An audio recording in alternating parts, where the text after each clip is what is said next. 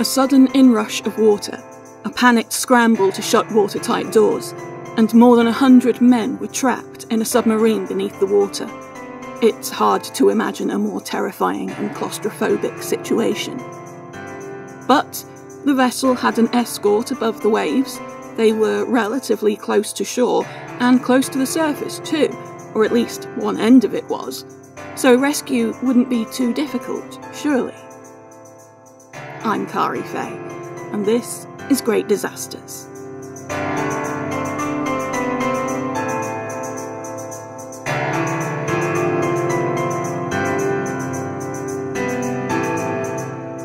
The idea of the submarine dates back as far as 1578, but it was only with the invention of torpedoes and electric power that they became vital weapons of war. World War I proved their military abilities, with perhaps the most infamous moment coming when the German U-boat U-20 sank the passenger liner Lusitania in May 1915. So, in the 1930s, it seemed obvious that submarines would play a large part in the next war. Accordingly, the British Admiralty drew up designs for a new class of submarine, the T-class, with every vessel of this type bearing a name which began with the letter T. One of these was the HMS Thetis. The contract to build her was awarded to Camel Laird in Birkenhead, with work beginning on the 21st of December 1936. Her name was taken from Greek mythology. Thetis was the mother of Achilles. She was ceremoniously christened with a bottle of champagne on the 29th of June 1938, then began the fitting-out process. Some of the crew were assigned at this point. Lieutenant Commander Guy Bolus, who was to be the captain, 2 officers and 4 ratings stood by from just before launch, and a further 12 senior ratings joined partway through the fitting-out. At the end of February 1939, the rest of the crew's complement joined. The first trials of the Thetis were scheduled for March.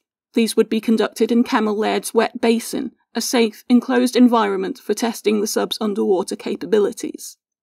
Machinery trials were held in Liverpool Bay in mid-April, then at the end of the month she went up to Scotland, where she was due to carry out engine, steering and diving trials in the naturally protected waters of Garloch on the River Clyde. Unfortunately, the trip up to Scotland revealed a number of issues, which meant that the trials could not be completed. So it was that the last trials came to be rescheduled and relocated to Liverpool Bay on the 1st of June 1939. In addition to the crew of the Thetis, there were other naval officers on board that day, including Captain H.P.K. Oram, commander of the 5th Submarine Flotilla, which Thetis would join upon commissioning, and the commanders of the Taku and Trident, 2 other submarines being built at Camel Laird. There were also overseeing officers from the Admiralty, 26 employees of Camel Laird, a few men from Vickers Armstrong, who were building other T-class submarines, a steering gear fitter from a company called Brown Brothers, Mersey pilot Norman Wilcox, and 2 men from Liverpool City Caterers, there to serve lunch. In total, 103 men, almost twice the submarine's usual complement.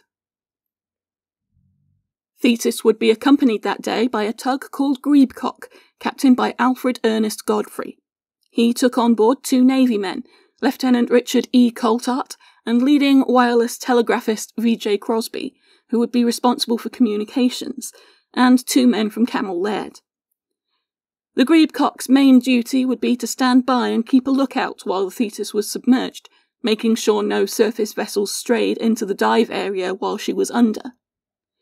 They were also told that they would be taking on board passengers who were getting off Thetis while the dives were taking place.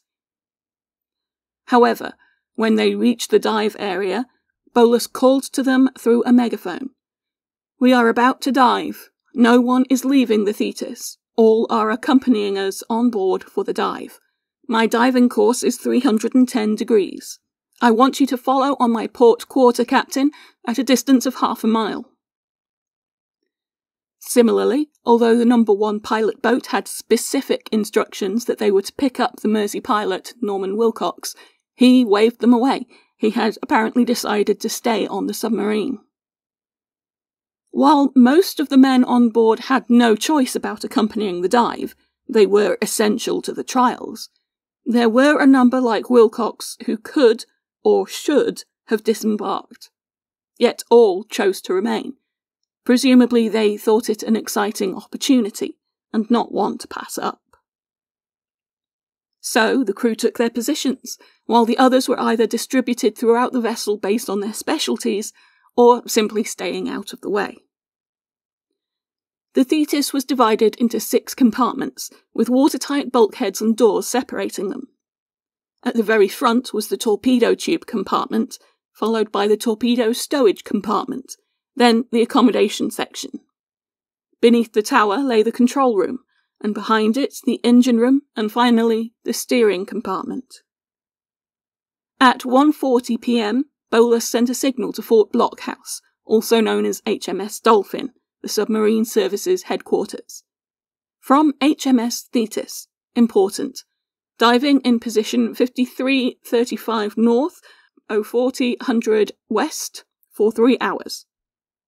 He received an acknowledgement at 1:56 and gave orders to begin the dive.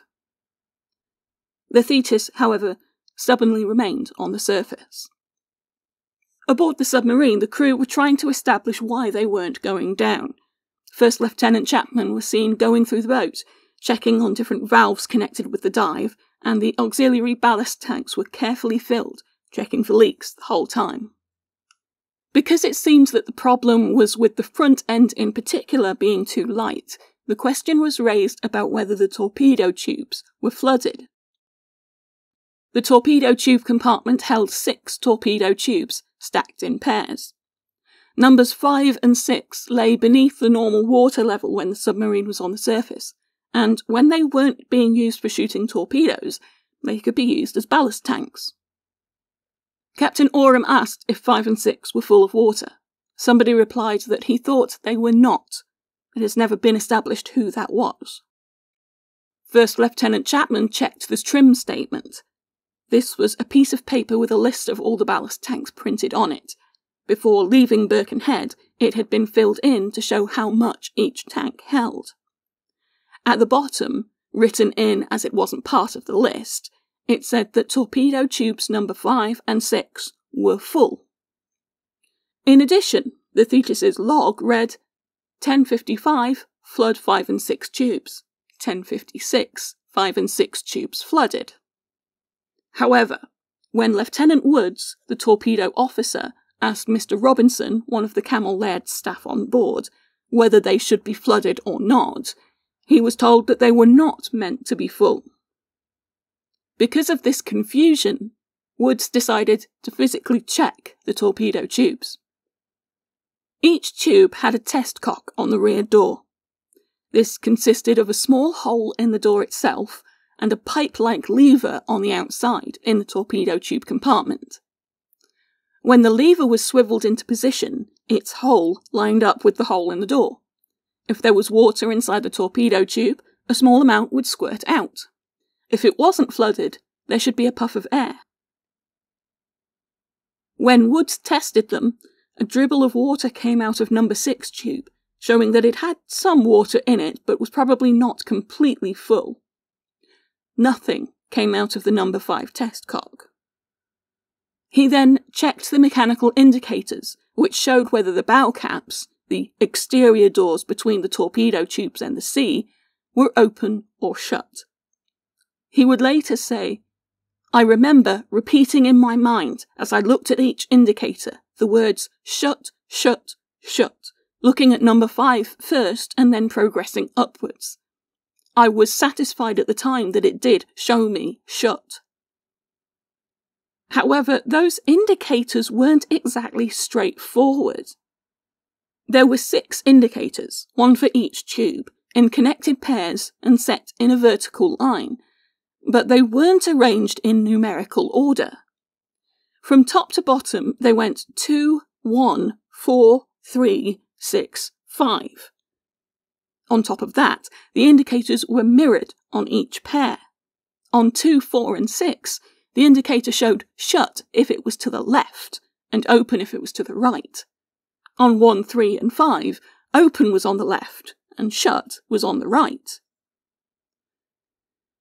It was said at the time that the crew were highly trained and unlikely to mistake the readings on the indicators, but it must also be said that such counterintuitive design could not have been helpful.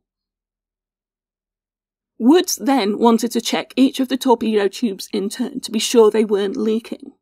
He started at the top, assisted by his colleague, leading seaman Hambrook, using the test cock on each before opening the rear door. 1, 2, 3, and 4 were all checked and found to be dry. He skipped number 6 because he already believed it was at least half full. I opened number 5 test cock in the same manner previously, and there was no sign of air or water.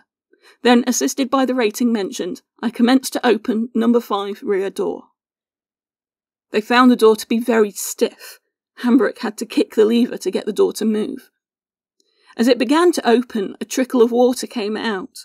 Neither man thought this was unusual, assuming it had not been drained properly after earlier trials. But the trickle abruptly became a torrent as the door burst fully open. On the surface, Crosby was watching the Thetis closely for his log. Her bows submerged, but her stern rose. She levelled off with her guardrails awash, then the stern rose again. She levelled off once more, awash up to her gun and half the bridge. She remained like that for a very short time, and then dropped down bodily with very much the same effect as you would get if you pushed a round stick into a deep pond straight down.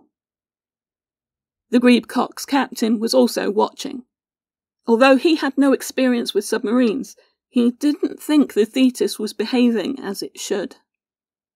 She seemed to level up a bit. She then went down by the head and appeared to me to be in trouble. I thought she was trying to make surface again. She then went down by the head again, and this time disappeared completely. She appeared to me to go down like a stone. It was 2 minutes to 3. In the torpedo tube compartment, there was chaos, but not panic. The men knew that they had to evacuate the compartment and close the watertight door to prevent the flooding from extending throughout the entire submarine. As well as Woods and Hambrook, there were at least 3 to 5 other men in the immediate area. Woods shouted for everyone to leave. They all moved as quickly as they could, but Hambrook had been injured by the sudden rush of water, and Woods had to help him out. There are 2 things that you want from a watertight door in such an emergency: that it be quick to close, and that it be easy. Unfortunately, in this case, it was neither. Firstly, all the doors in the submarine closed towards the control room in the centre. This was to ensure that, if a compartment was flooded, the water pressure would tend to hold the doors closed rather than force them open. However, with the front of the submarine rapidly flooding, it was quickly sinking into a steep angle, so the door now had to be pulled upwards to get it closed, and these were very heavy doors. Secondly, securing the door shut wasn't done with the quick spin of a hand wheel or the drop of a lever. Instead, it had no less than 18 butterfly bolts around its edge. The Admiralty had originally specified a quick-locking door with a wheel, but the design had been changed to cut costs. As the men tried to shut the door, they first found that a latch was holding it open, and someone had to jump back through into the flooding compartment to release it, and then they found that some of the door's clips were hanging in the way, catching on the coaming, the raised lip around the door hatch, and stopping them from closing it completely. As the water continued to rise, it was clear that they were not going to be able to secure that door, and they retreated further, leaving the torpedo stowage compartment to secure the next door along. They had been able to secure just one of the clips. The torpedo stowage compartment was where the civilian caterers had set up for lunch, so it was full of extra furniture and loose equipment that impeded their escape. Woods later said, "I found great difficulty in climbing out of the compartment. due to the angle of the ship and the fact that tables, stools and boxes were falling from the aft end of the compartment on top of us. I slipped back several times as my shoes were wet. Mitchell was 10 seconds behind me. Meanwhile, other men were approaching the problem. Leading stokers Arnold and Cunningham reached the watertight door between the accommodation area and the torpedo stowage compartment. Arnold later said, "I guessed what had happened and tried to shut the bulkhead door. People were still in the torpedo stowage and tube compartments at that time. They were trying to close the fore-end door, but the water was coming in so quickly they had to get into the accommodation space where I was." Leading stoker Cunningham, engine room artificer Howell and myself tried to shut the door. We had several attempts, but as fast as we tried to shut it, people were pulling it open to get through. We were going to shut them in, but they kept coming aft one by one to pull the door open and get through, so that we could not get the door shut. Eventually, they all got through and we got the door watertight. These people all eventually got out. We had some difficulty in shutting the door owing to the steep angle of the boat. It may seem that Arnold's intention of shutting the men in was cruel, but this was a well-known dilemma for submariners. Woods had considered the same thing before assisting Hambrook, saying later, "It occurred to me that what I ought to do was close the door on him, but I preferred to wait and assist him. I had to assist him out of the compartment, which meant that some time was wasted before the port watertight door could be closed. If shutting the door on one man or a handful of men meant saving the ship and the rest of the crew, it was expected that the door would be shut, but it wasn't." In the control room, the crew had been alerted to the problem by a sudden rush of air pushed ahead of the water and the abrupt dipping of the vessel, throwing many of the men around the compartment. Captain Oram told Bolus to blow the main ballast tanks immediately. This meant blowing compressed air into the top, forcing the water out through the bottom and increasing the vessel's buoyancy. However, the main tanks could only vent about 2 tons of water per second, while the open torpedo tube was letting in around 3.5 tons per second. Bolus stopped blowing the tanks, presumably to save the compressed air which might be needed later, and ordered all unnecessary lights to be turned off to save battery power. Over the next half an hour, the Thetis began to settle on the seabed. Bolus ordered indicator buoys to be released to mark their position, and the crew began to try and work out what they could do to escape. Just as the Titanic was designed to be able to float with up to 4 of her watertight compartments flooded, the Thetis was similarly able to withstand flooding in 1 compartment. But with 2 now either completely flooded or rapidly filling, it was obvious that the ship couldn't rise on its own unless they could get the water out. There was a connection on the ship's high-pressure air system, which would allow them to blow air into the torpedo compartment, in the same way it was blown into the ballast tanks. But the problem was that the compartment wasn't designed for that. There was a hatch on the top of the compartment, used for loading torpedoes onto the ship, and it was not designed to take pressure from inside. If, while blowing air into the compartment, they put more pressure on the inside of the hatch than the sea was exerting on it from the outside, the air would go out through the hatch and let even more water in. The other option was to pump the water out, but before they could do that, the door to number 5 torpedo tube would have to be closed. This meant that somebody had to go back into the flooded compartment.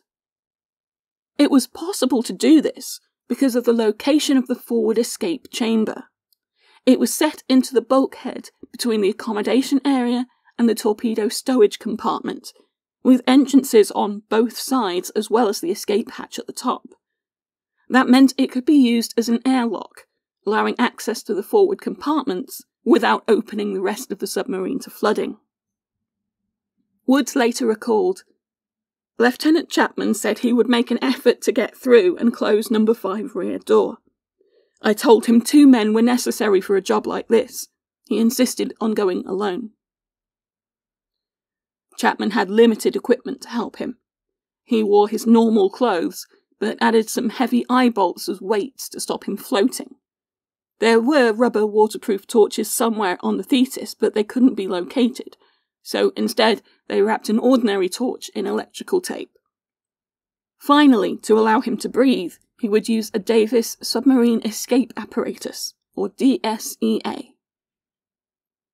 Invented in 1910 and adopted by the Royal Navy in 1929, the DSEA was an oxygen rebreather. It had a rubber bag containing a cylinder of compressed air for both breathing and buoyancy, connected by a tube to a mouthpiece.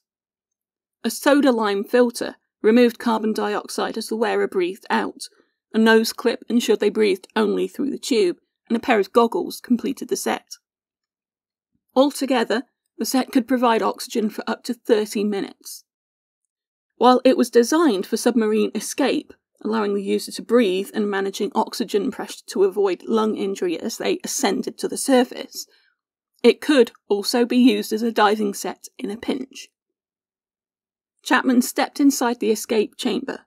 The door was secured behind him, and they started the flooding up process to fill it with water.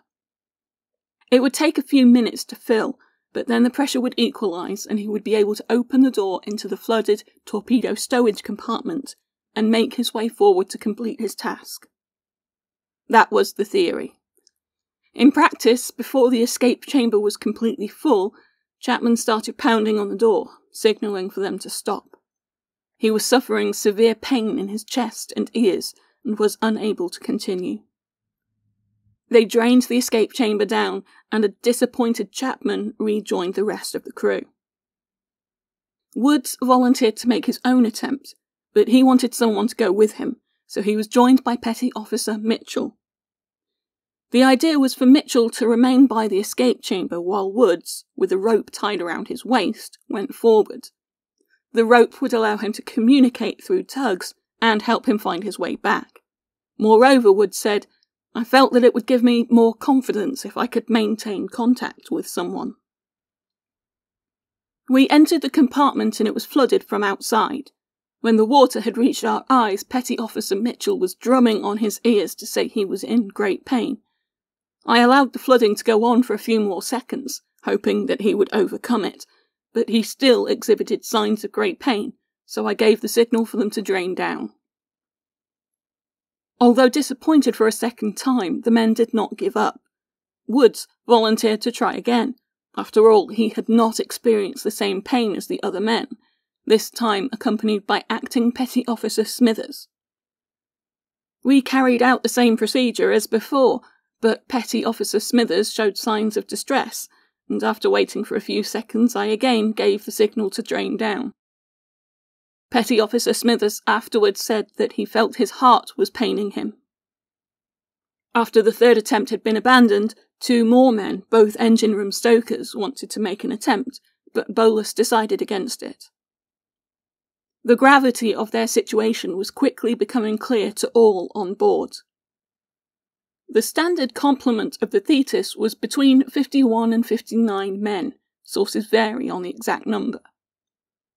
Under normal circumstances, the vessel was thought to have enough breathable air to last 48 hours. However, on this dive, she was carrying roughly twice as many men, so the time they could wait for rescue was immediately halved. Add to that the fact that 2 compartments were flooded, so their air was gone, and time was even shorter. They did have the Davis escape apparatus, and the Admiralty had followed regulations which required enough for everyone on board plus a third again, so they had provided 131 sets. However, 29 were stored in the torpedo stowage compartment and were now out of reach. Another 9 had been taken out for overhauling and left ashore.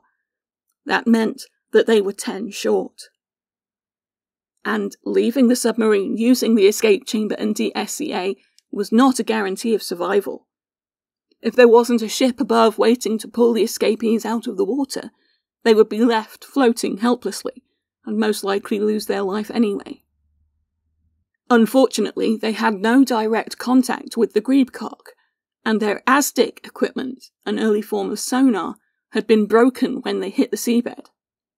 Had it been functioning, they would have been able to detect nearby surface vessels, and even communicate with them if they were ASDIC equipped.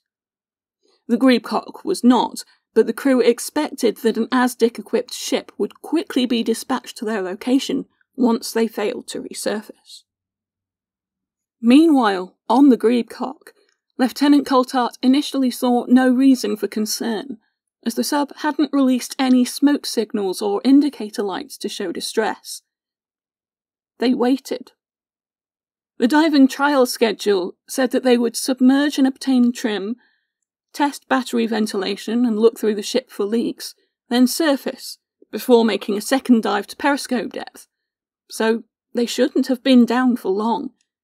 But time continued to pass without any sign of her. By 4:45 p.m, Coulthart was concerned. However, the Greebcock had only limited radio capability.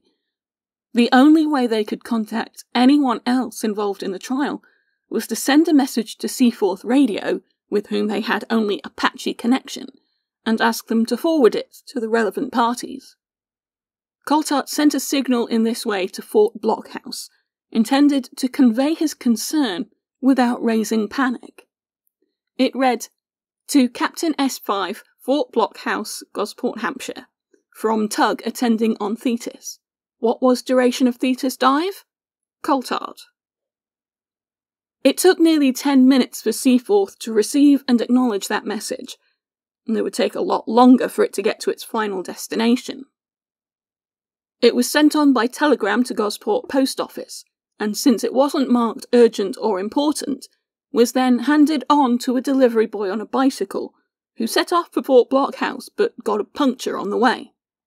It was sometime around 6:15, an hour and a half after it had been sent, and more than 3 hours after the Thetis had dived, when it finally reached Duty Staff Officer Commander Fawkes.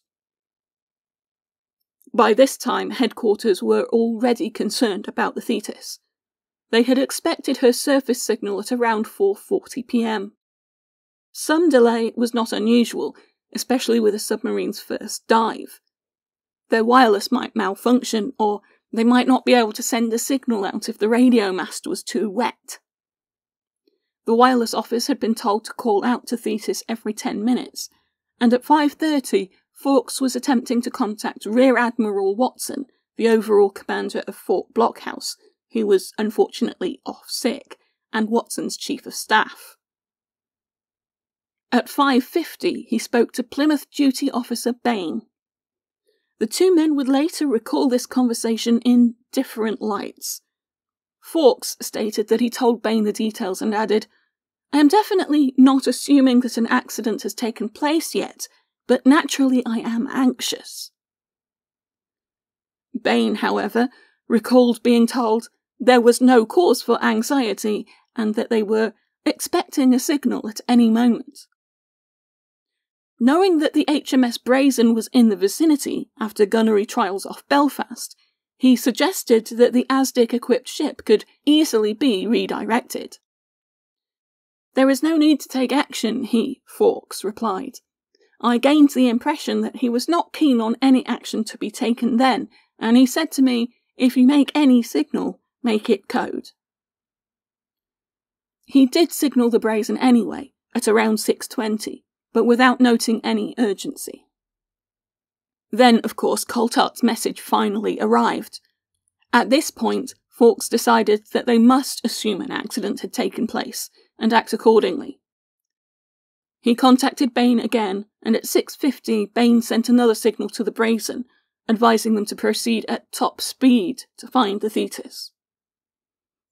As well as the Brazen, the 6th Destroyer Flotilla was dispatched from Poland, and the Air Ministry sent 5 planes down from Abbottsinch to conduct an air search. The Royal Navy's dedicated diving vessel, HMS Tedworth, was also ordered out. Unfortunately, at the time they were moored on the River Clyde with absolutely no coal on board, so they were delayed by the need to refuel before they could depart. At this point, command of the situation fell to Commander-in-Chief Plymouth, Admiral Sir Martin Eric Dunbar Nasmyth, VC, an experienced submarine commander. He was also personally acquainted with Liverpool's water bailiff and marine surveyor, Commander Hubert Viner Hart. Unsurprisingly then, Hart got a call at around 8:30 p.m.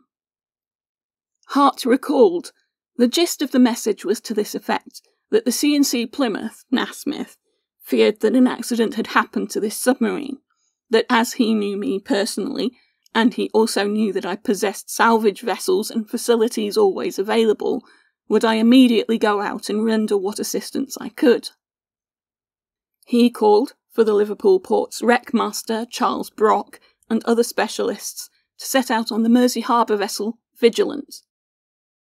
The request from Nasmyth was considered so urgent that the Vigilant would set out at 9:45 with only half her crew. The rest were to be ferried out afterwards. Hart also asked for the port's camels, unpowered barges used for salvage, to be prepared, although they couldn't be towed out until high tide. It was 9 p.m. when the first searchers, HMS Brazen and the planes, reached the area. Unfortunately, sunset was at 9:04, making it a difficult task. The Greebcock had, with some difficulty, anchored in the meantime, connecting her 2 anchor chains together so that they would reach the bottom. They knew by that point that despite their efforts to maintain their location, they were only roughly near the last known location of the Thetis, but that would at least be better than nothing. Starting from the location of the Greebcock, and going westward because that was the Thetis's heading, the Brazen started searching on a grid pattern, using the ASDIC equipment to search an arc on each side. At around 10 p.m, Flight Lieutenant Avant, leading the air search, spotted something in the water. We altered course and flew over this, and it appeared to be a buoy, and also a long dark object underneath the water, a dark shadow, more or less, cast on the surface of the water. The shadow looked about 25 yards long and narrow, probably 2 to 3 yards wide. The Brazen was redirected to investigate this sighting, while the aircraft were forced to abandon their search due to the growing darkness. It would later be realised that Brazen had turned away from her grid search just before reaching the Thetis. Avant's sighting pulled them away before they could pick it up. News of the Thetis's disappearance broke to the public late that night. The catering firm whose staff were on board found out when they went to Birkenhead at 10:30, expecting to meet the returning sub. An Admiralty statement was issued at around 11 p.m, and family members either heard it on the news or when a telegram reached them that night. Mrs. Sybil Bolus, wife of Commander Bolus, found that telegram on her doormat when she returned from an afternoon at the cinema with a friend. There, she would have seen a newsreel carrying the story of the American submarine, Squalus. Just a week earlier, Squalus had been carrying out test dives when she failed to surface. Although 26 men had been killed, divers using the McCann rescue chamber, a kind of diving bell, had been able to rescue 33. It's hard to imagine what Mrs. Bolus felt watching that, knowing her husband was undertaking similar tests, let alone how she felt when she learned the news that the Thetis was missing. Like many of the relatives, she went directly to Camel Laird's in Birkenhead to wait for news.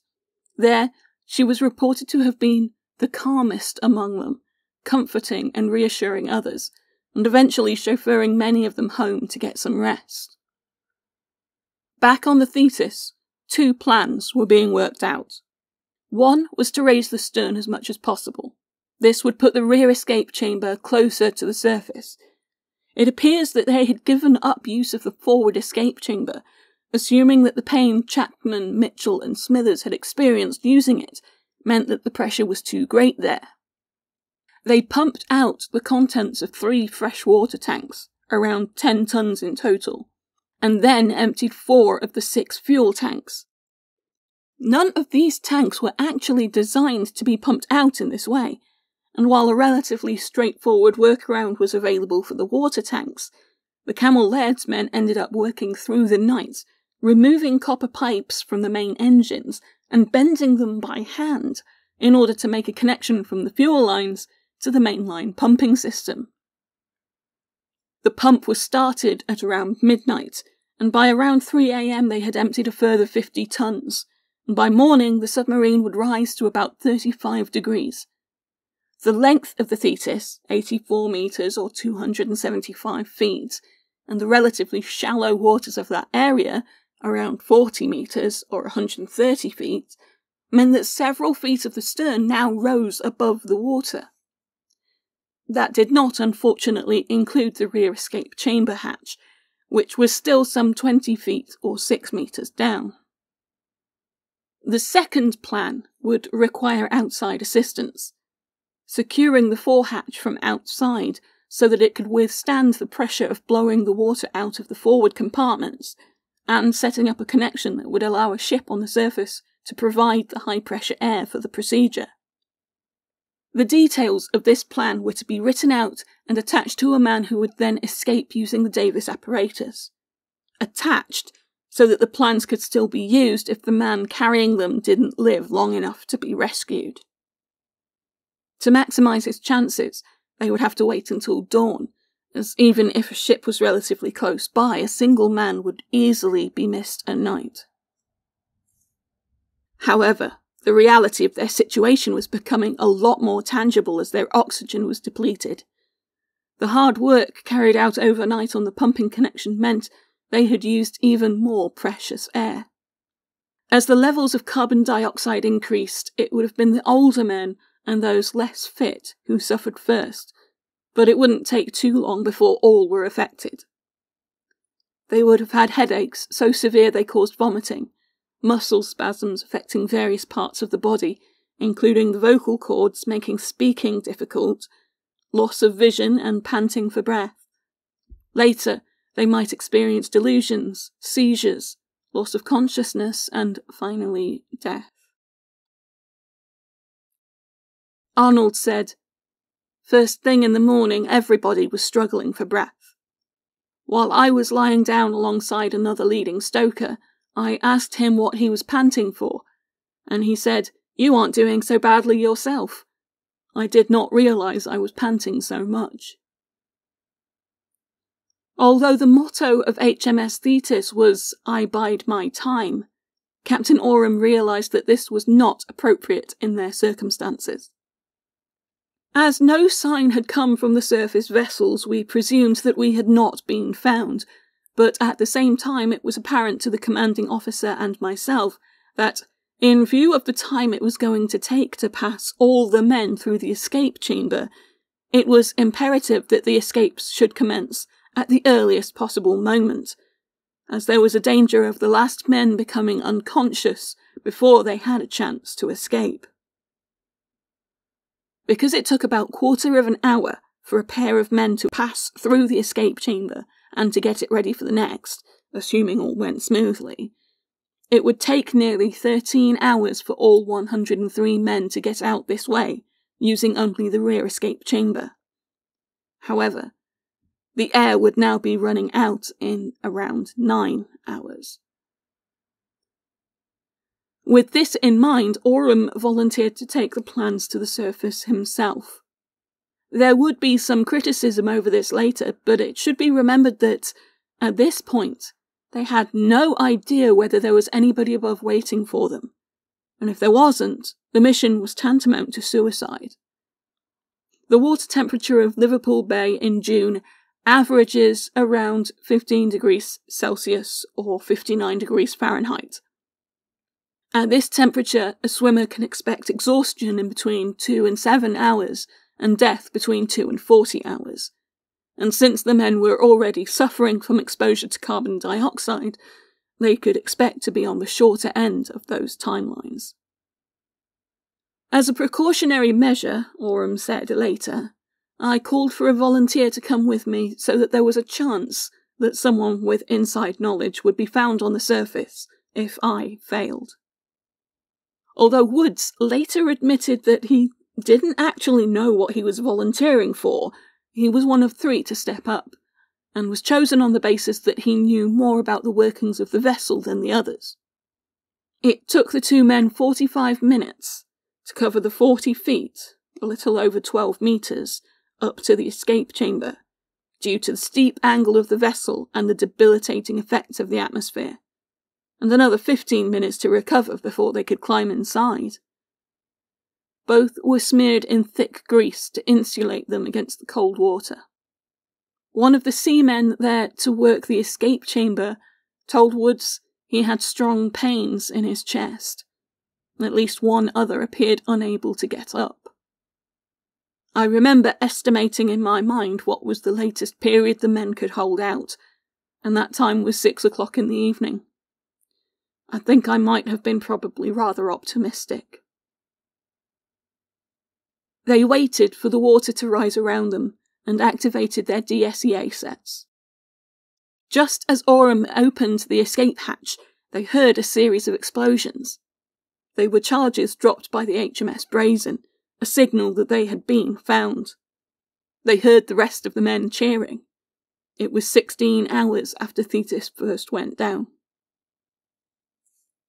This moment was, rather astonishingly, witnessed by reporters, who had been avidly following the story since it broke. Several were on board a tug named the Troon, which had left Birkenhead early in the morning to join the search. The Liverpool Echo reported, "We sighted shortly before 9 a.m. what we first took to be a boy.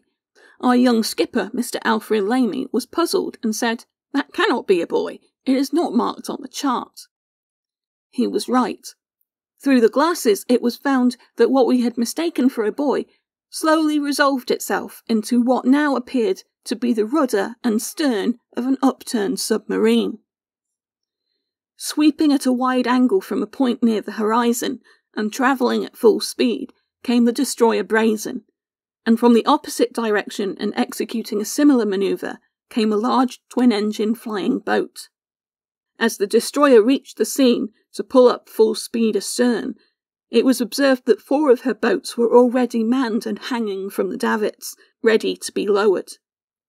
This was done, it seemed, in an instant, and from our position, barely 400 yards away, we could see the men pulling as for dear life towards the submarine. The Vigilant also lowered a launch, and a pinnace followed from the Brazen. Suddenly, 2 figures shot to the surface of the water, and it could be seen that they were wearing the Davis apparatus. There was a shout as 2 of the smaller boats swung off the course, and eager hands reached down to lift the men from the water. The Troon pulled in closer and received a message from the Brazen by megaphone. "We have 2 men on board here.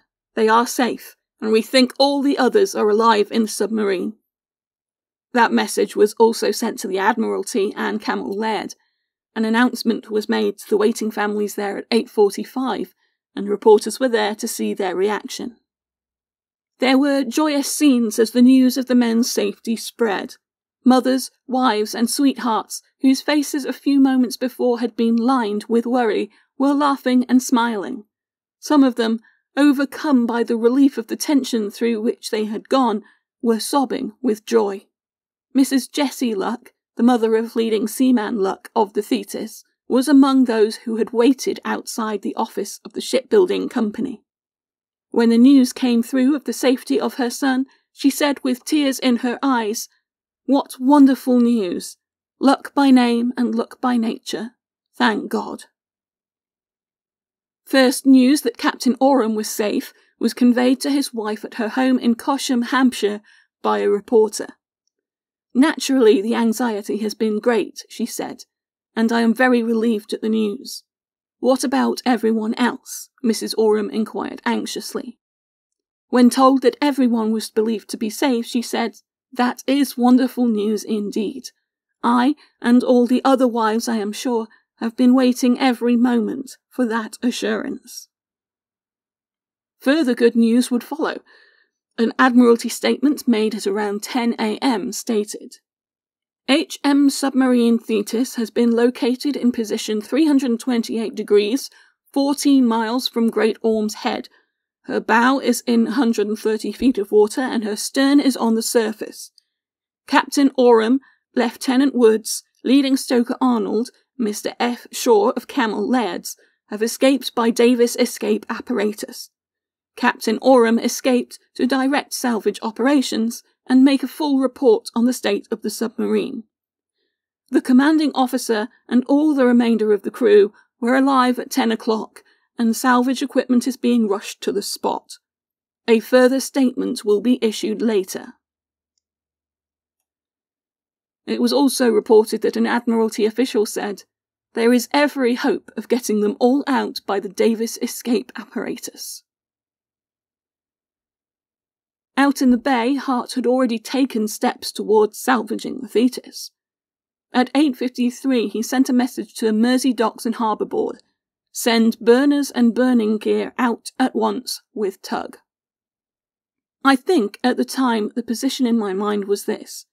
There was no immediate question of all the crew being lost, or indeed any of them, but as a measure of precaution and absolute necessity in the salvage of the submarine, we may require burning gear, and therefore it is to be sent out at once.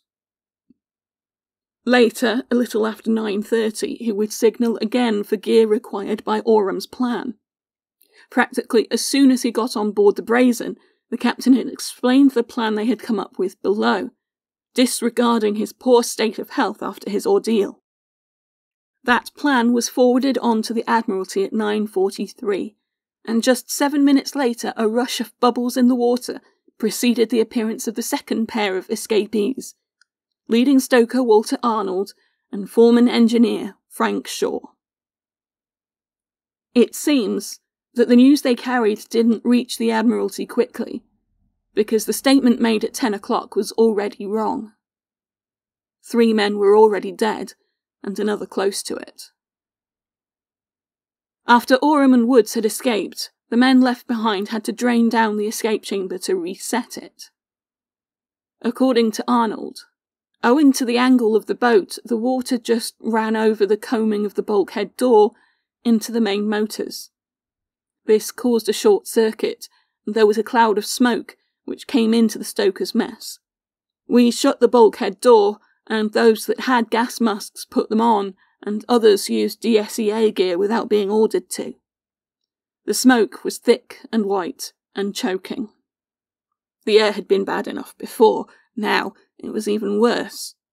At this point, Lieutenant Chapman decided that the escape needed to be carried out faster. The chamber was only 6 feet 9 inches, a little over 2 meters tall, and about 3 feet or less than a meter wide, and designed for 2 men. Chapman decided to send 4 men in. 2 men from the Royal Navy, Leading Stoker Thomas Kenny and Stoker Wilfred Hull, were chosen, alongside 2 Camel Laird's men, Cornelius Smith and another who remained unnamed. It had previously been agreed that the escapes should all be paired up this way, since the Navy men had been trained to use the DSEA and could therefore help the civilians, who had no more than a short theoretical lecture. Arnold was one of the men operating the escape chamber for them. We shut the door on them and flooded up exactly as we did in the first instance. The place flooded up all right. It went in quite fast, really. Once the water had risen high enough, one of the naval ratings inside was to open the escape hatch by spinning a wheel to the marked point on a dial, then removing a clip with a slight push. It would only open once the pressure was equalised. When Oram and Woods escaped, Arnold had seen a shaft of sunlight enter the chamber. This time, there was no light. We waited and waited, and it came to a quarter of an hour and still no sign of the hatch opening. Nothing happened, so we drained down, and 3 were dead and the other one was very near it. Their mouthpieces were just torn away from them. They were all foaming from the mouth when we brought them back. We dragged the 3 bodies back into the boat and helped the other chap out, and he was just about finished. When we brought the 3 bodies back, it broke the morale of the men. You could see it on their faces. You could not speak down there, but you could see the look in their eyes. Cornelius Smith was just vaguely conscious. Shaw, his superior at Camel Laird's, knelt close as he was trying to speak. I asked him why they had never got out, and he said, or he tried to tell me, that they could not open the hatch. Either there was a fault with the hatch, or it had proven impossible to operate with 4 men in the confined space. It fell to Arnold and Shaw to go next. They were either about to escape, or about to die, but Arnold was confident. From the very first moment I was down there, it never dawned on me for 1 minute that I was going to stop down there. Shaw later described their escape. The air was very thick before I left. I could scarcely speak because of a choking feeling round the throat. Several people were sick during the night. Leading stoker Arnold assisted me to put on the Davis apparatus. He reassured me on a few points on which I was uncertain. We stepped into the escape chamber together. We tried 3 times to lift the hatch, which opened immediately the pressure was equalised. I immediately shot out of the chamber and reached the surface in a few seconds. Having proved that 2 could still make a successful exit, both men expected to see more of their colleagues coming up. I should imagine that most of the men on board the Thetis were physically able to make their escape. Those in the aft compartment when I escaped were fit enough. Arnold and I fully expected others to follow us. A close watch was kept for the next pair of escapees. A rush of bubbles was seen, but nobody appeared. Wreckmaster Brock said that, at this point, he heard a distinct knocking, like hammering in the submarine. There was nothing continuous, it was just a case of ordinary hammering. It was purely and simply as if a man was hammering at something, and then he would stop a bit, and hammer a bit more. More bubbles rose, again with the sound of hammering, but without anyone following them.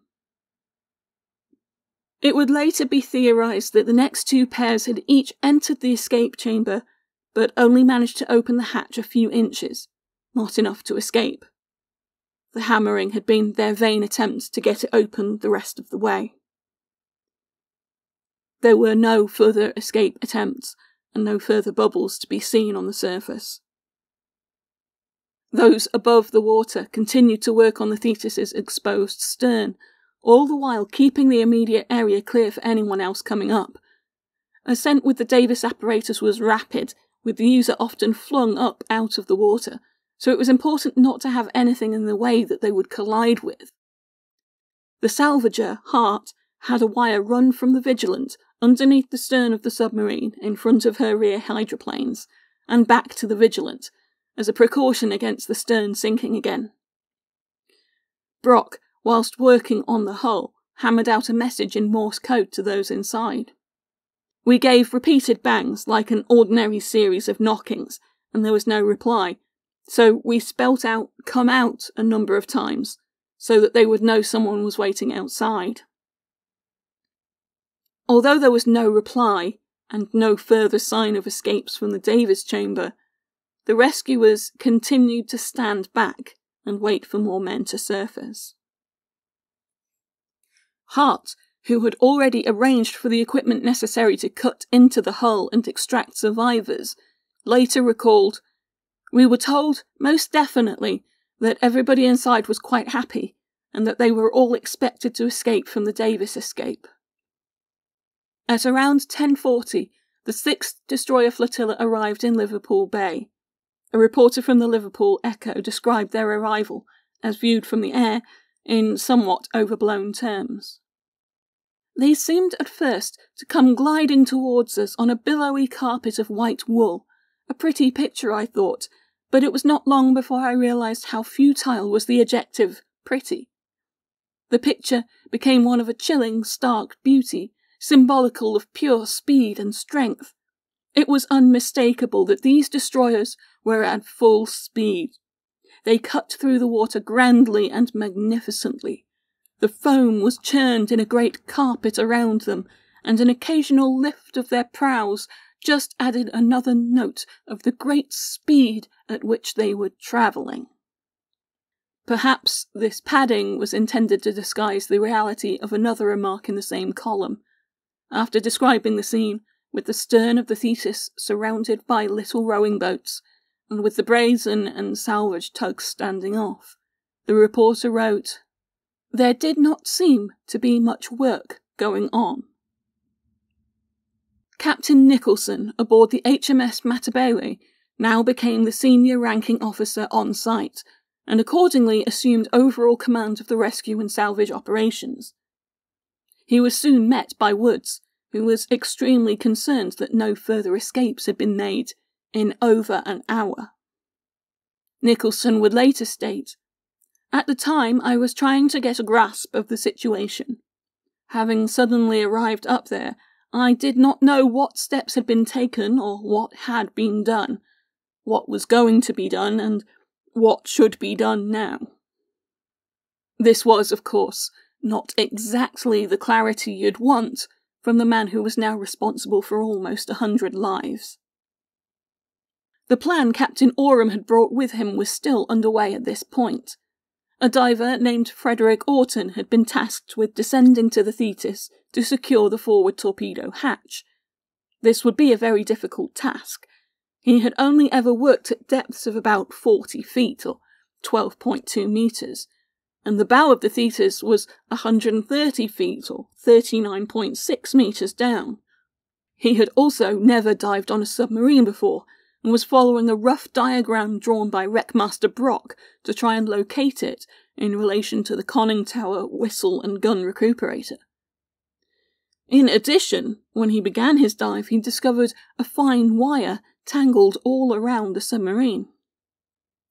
There was so much of it, there were yards and yards of it.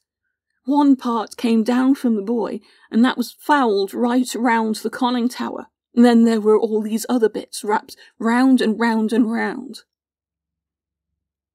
It came from one of the marker buoys. This was helpful in marking the location of the submarine, but highly dangerous for anyone diving down to it. Orton tied a guide line to a ladder on the side of the conning tower, then surfaced in order to get some air and avoid the need for decompression. He was the only diver available at that time, and if he worked in short bursts, he would be able to work longer overall. He made a second dive almost immediately, but couldn't find the hatch, so he returned to the surface, preparing to make a third dive a few minutes later. However, he was instead instructed by Brock to finish diving and cut the ropes that they were using. It was approximately 11:45. It was at around this time that Nicholson decided to pull the stern of the Thetis higher out of the water. With the help of 2 tugboats, the Vigilant hauled at the submarine, bringing it up to an even sharper angle. It was reported that some of the rescuers heard tapping from inside the Thetis at this point. When asked about it later, Nicholson said, "In fact, tapping did occur, but there was too much to do. One was too occupied to follow up. We had no time. It was reported and we left it like that. I never followed it up." It's difficult to think about what the men inside were going through at that time, those that were still alive at least. Exhausted and debilitated, when the Thetis lifted without warning, they were probably unable to hold on, tumbling like dice in the crowded compartments. However, with the stern raised that bit more, Brock was able to attempt to remove an inspection plate that gave access to Tank Z. In theory, once in, it might be possible to cut through the bulkhead that separated the tank from the steering compartment and reach the men inside. At the very least, that would give them fresh air. The outer cover was quickly removed, but when Brock turned the bolts securing the inner cover, a large amount of air blew out. The cover was quickly screwed back down again, so that they could check with Oram whether this ought to be expected. Oram said it was, but before Brock could reopen it, the Thetis swung around with the ebb tide. Brock was forced to jump clear as the tail lost buoyancy again. Hart later said that, at this point, it would have been possible to lash the Vigilant to the stern of the submarine and not to try to get it more out of the water. He advised Nicholson to hold the Thetis in this way until low tide, when they would be able to pull her higher. Captain Nicholson again repeated that the position was desperate and asked me if I realised it, and I told him that of course I did. He then suggested, after talking to his staff apart from me, that we should endeavour to raise her higher, to cut this hole by placing tugs in the reverse direction, namely ahead of the Vigilant, and pull her up into the tide. That was his exact expression, desperate. This desperation came from the advice of Dr. G. Ramsay Stark, a medical advisor who arrived from Holyhead. Judging by the condition of the survivors, he had told Nicholson that the chance of anyone remaining alive after 6 p.m. was slight, in contradiction to the newspapers, which had repeatedly and optimistically proclaimed that they had air until 1:40 a.m. Hart still objected, but Nicholson was in charge. I told him that I disapproved of it and would not agree to it, but if he insisted I would carry out his desire to the best of my ability, but that he must definitely assume all responsibility, as I considered that the chances were 100 to 1 against success, and I considered the same thing would happen as happened in the first operation, and that it might cause serious damage and lose what chance of success we had at low water. The towing attempt proceeded, and Hart was quickly proven to be sadly right. The wire attaching Thetis to the Vigilant snapped, and she sank once more to the bottom. It was now just after 3 p.m. 24 hours had passed since her first sinking. When low tide arrived at around 6 p.m, Hart was able to pass a wire beneath the submarine from the Vigilant and up to one of the camels which were now on the scene. As the wire pulled tight, the tail rose again, until the wire snapped with a loud crack. At this point, not only did the Thetis sink yet again, but her marker buoy was also ripped away. The Thetis was, effectively, lost again.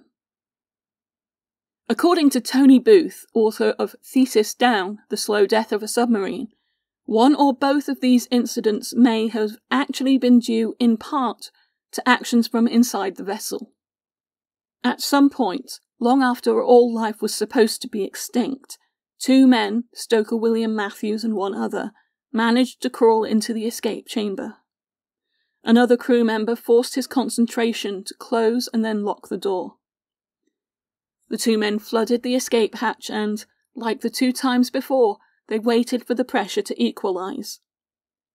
The door had again sprung open, and again jammed at about 3 inches up from its recess. Somebody heaved their racked body up to the door and went through the agonising process of opening it to let Matthews and his colleague back in. Unfortunately, someone forgot to close the seawater inlet. As the hatch door opened, a wall of water poured into the steering compartment at a rate of about 3/4 of a ton per second. Those on the engine room side of the escape chamber still had the presence of mind to close the bulkhead door to protect themselves from the water pouring into the steering compartment. It was midnight before the Thetis was once more located. By then, one of the UK's most experienced salvage officers had arrived.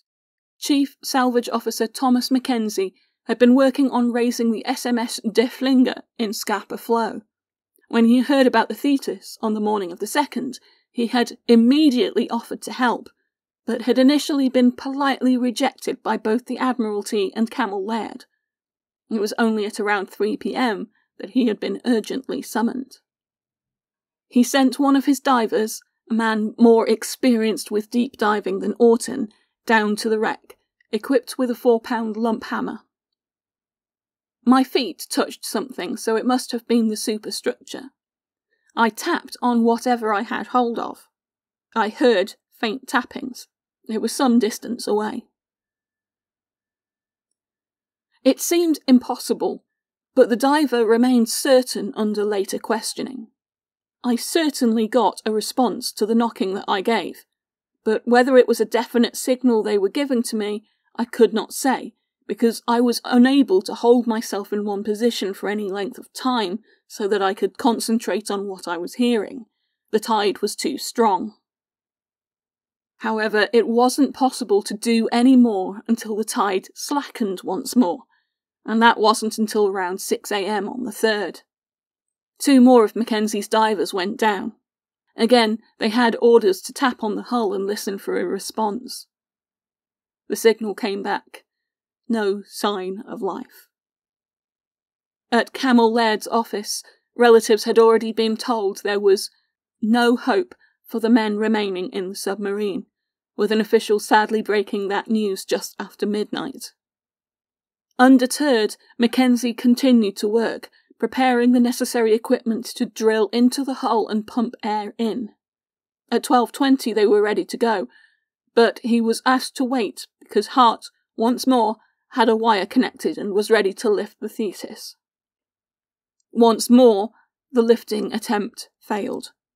The opportunity had passed, and the tide was now running too fast for Mackenzie to attach an airline. At 4:30 p.m, the Admiralty made another announcement. The Admiralty regret that there is now no longer justification for hope that any further lives can be saved from Thetis. Salvage work proceeds. That work would take a lot longer. There was for a while a campaign to leave the Thetis where she lay, as a graveyard for the 99 men entombed within her, but Prime Minister Neville Chamberlain insisted that it was quite impossible for the inquiry to be brought to any satisfactory conclusion until the submarine had been salvaged and conditions inside the vessel had been ascertained.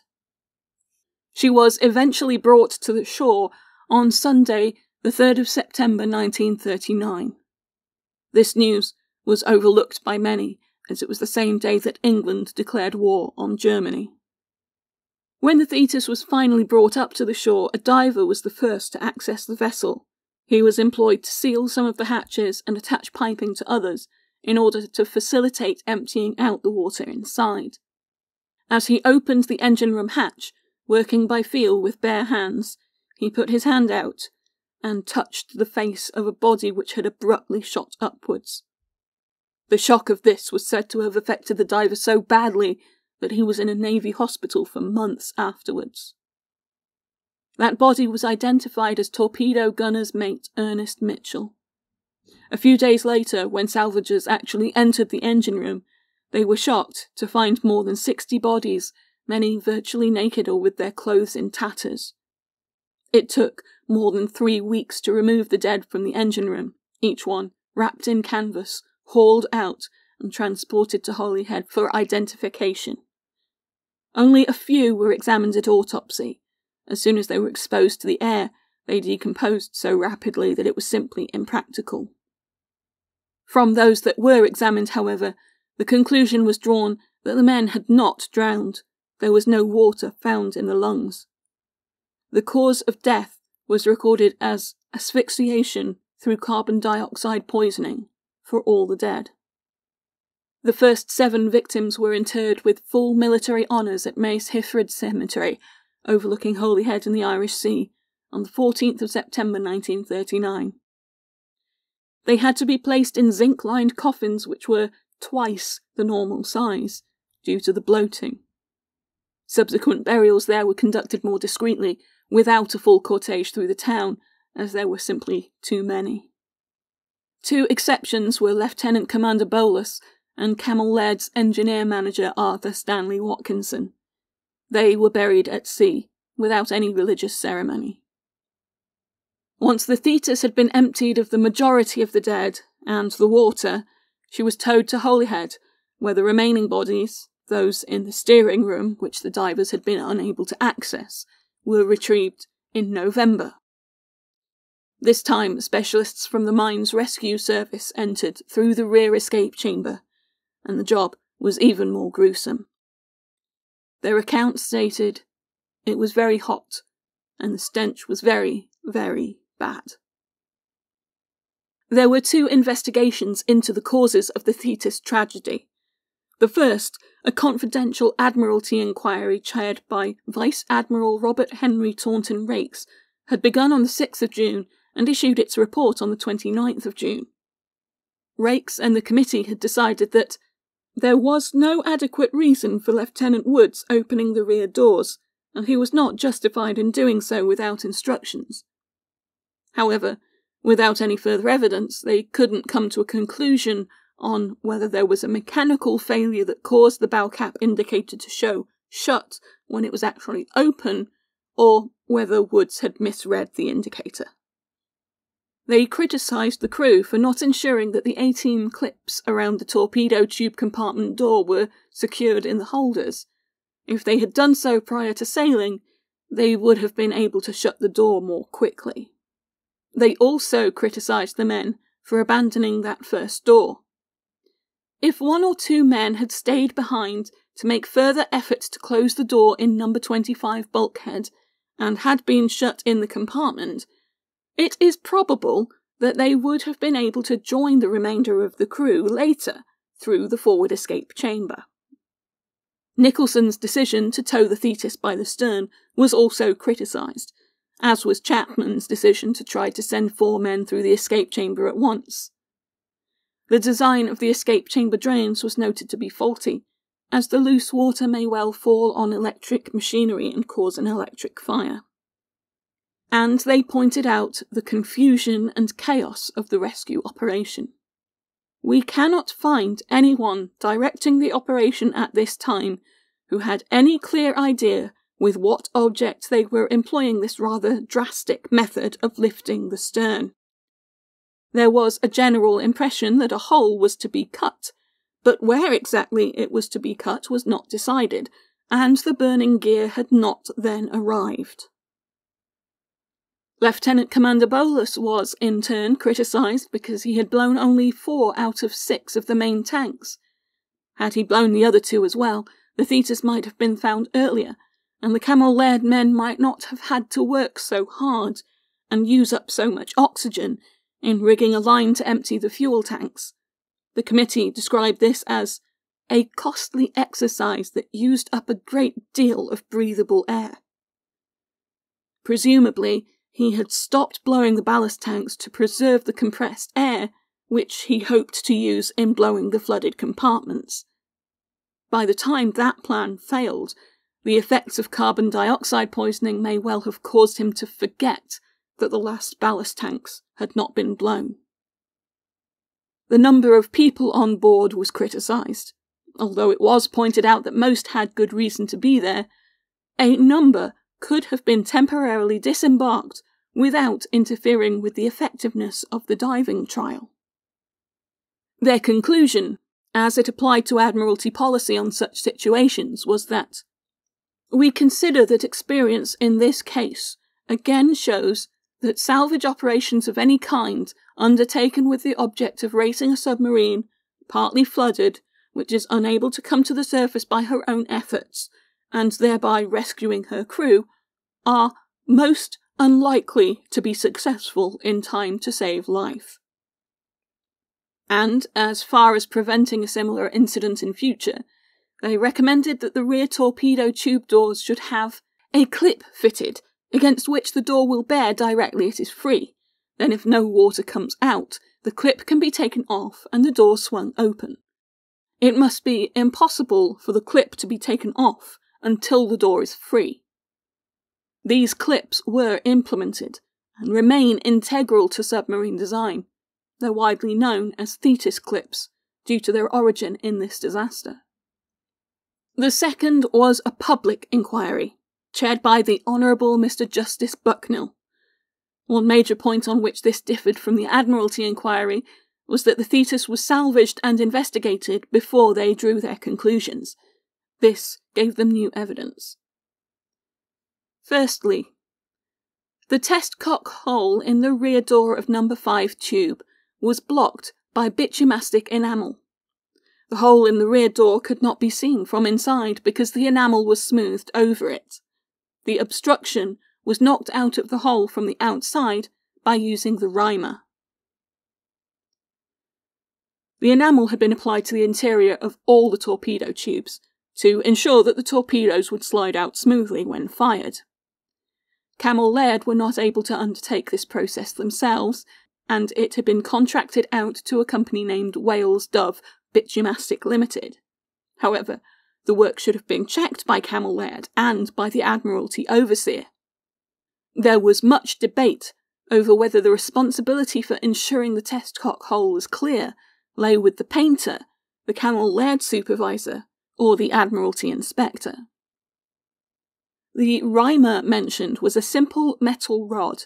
It was designed to be poked into the test cock to ensure that it was free from debris.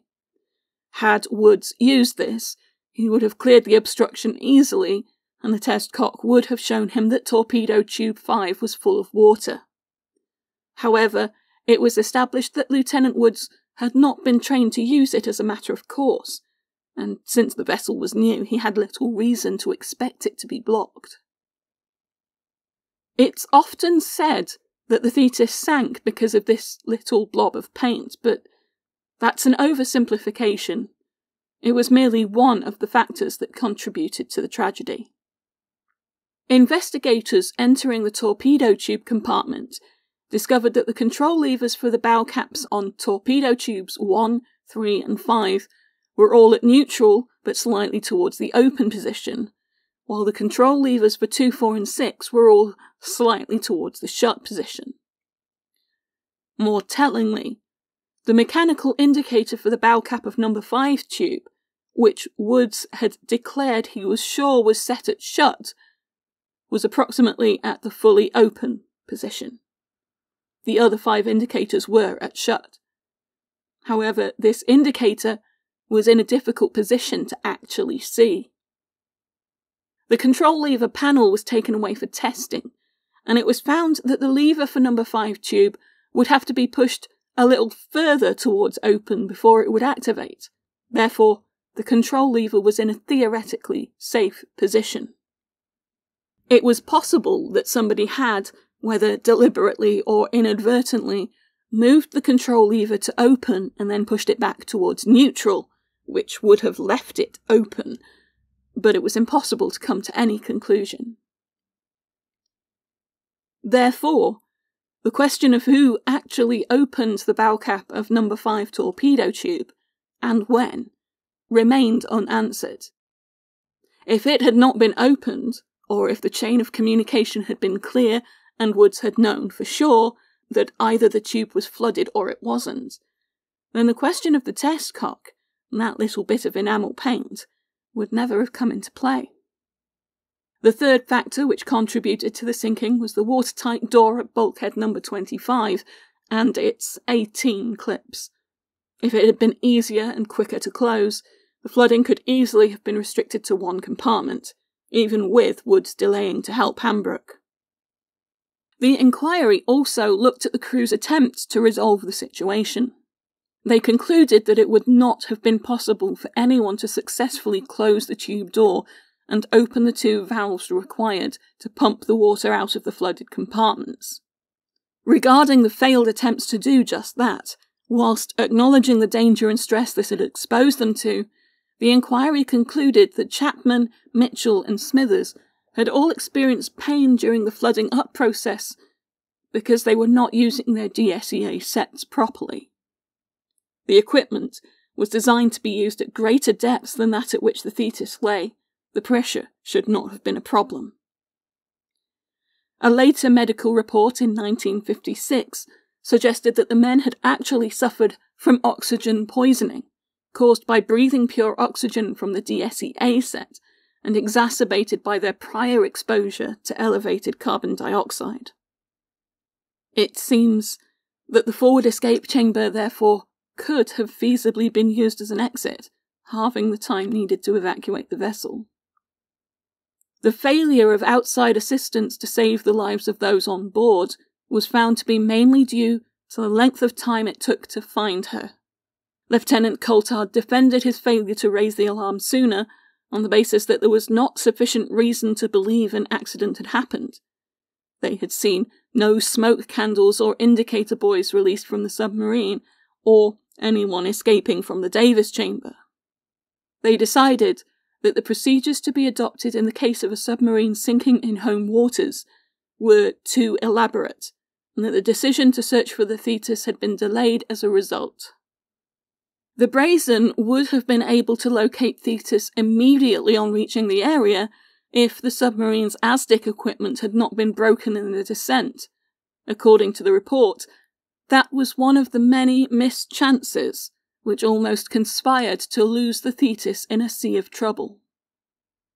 The Bucknell report didn't make any conclusions as to responsibility for the disaster. In fact, Bucknell stated up front that he had no intention of doing so.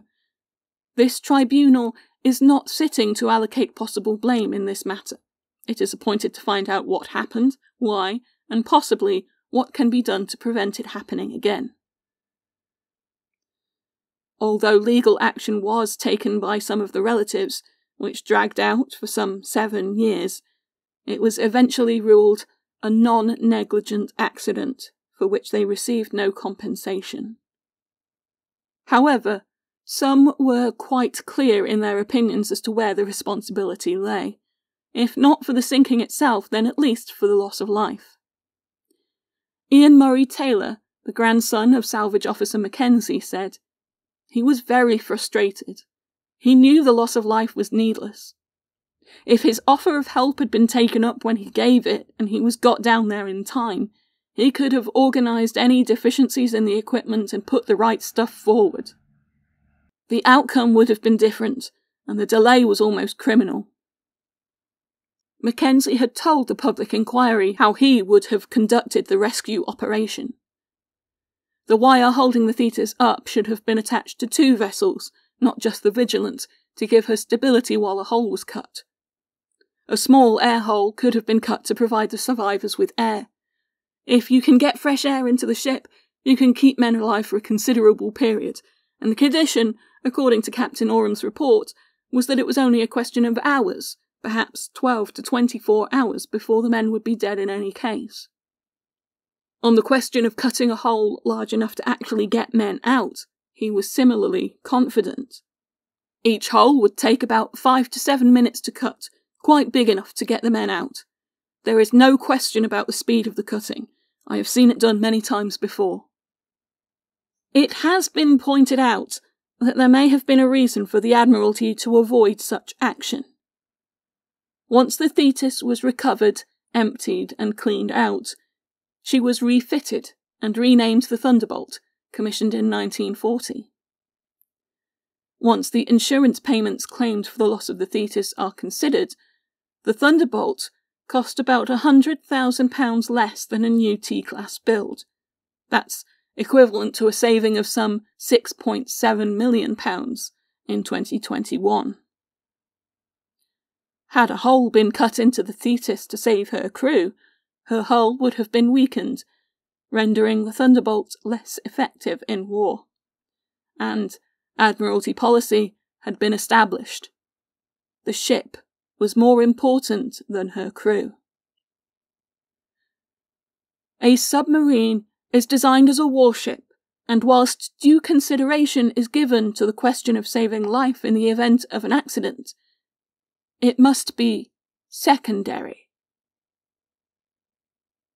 No doubt the relatives of those 99 men did not feel the same. Great Disasters is a one-woman show, with all research, writing, recording and editing done by me, Kari Fay. I rely greatly on the support of my listeners, and I really do appreciate all the kind comments and great reviews I've received. To support the show, you can subscribe via Patreon at patreon.com/greatdisasters. Send me a tip through Ko-fi, that's ko-fi.com/greatdisasters. Drop me a note through social media, or leave a review on Apple Podcasts or Podchaser. Special thanks go to top Patreon subscribers: AMW, Catherine Aitken, Detective R.J., Gloria Ambroviak, Jay Foringer, John Payne, Julie Essen, Kylie Green, Michael Fay, Michael Schaefer, Okami Fan 1, Renee Maunder, Scott R.C., Shana Gitnick, and Sterling Howell. Thank you for listening, and please do stay safe.